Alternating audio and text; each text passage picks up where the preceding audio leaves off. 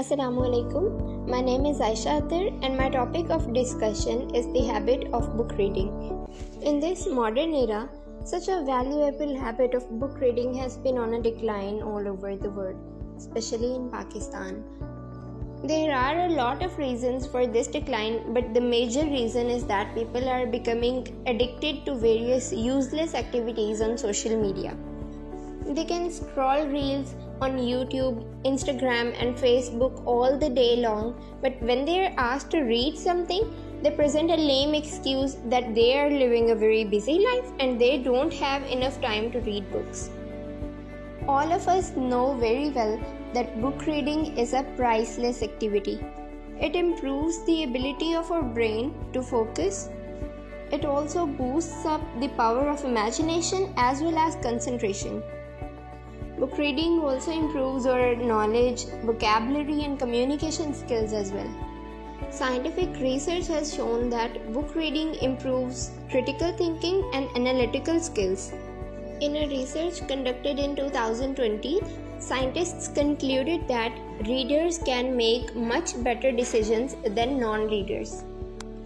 Most of the authors publish their books after the age of 40 or 50. And they try to summarize their experience of 40 to 50 years within a few pages. So when you are reading a book, you are gaining that wisdom and experience. It is said that a reader lives 1,000 lives before he dies, while a non-reader lives only one. Tony Robbins is one of the most famous authors of self-help literature.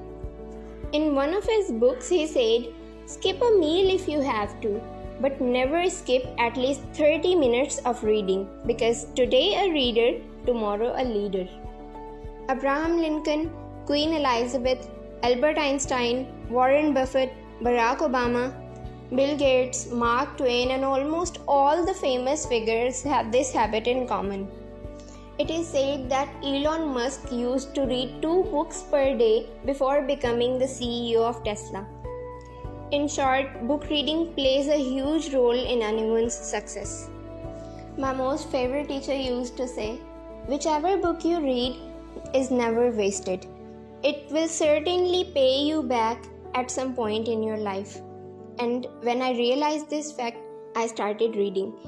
I am a slow reader, but because of my interest and consistency, I read more than 35 books within 1 year.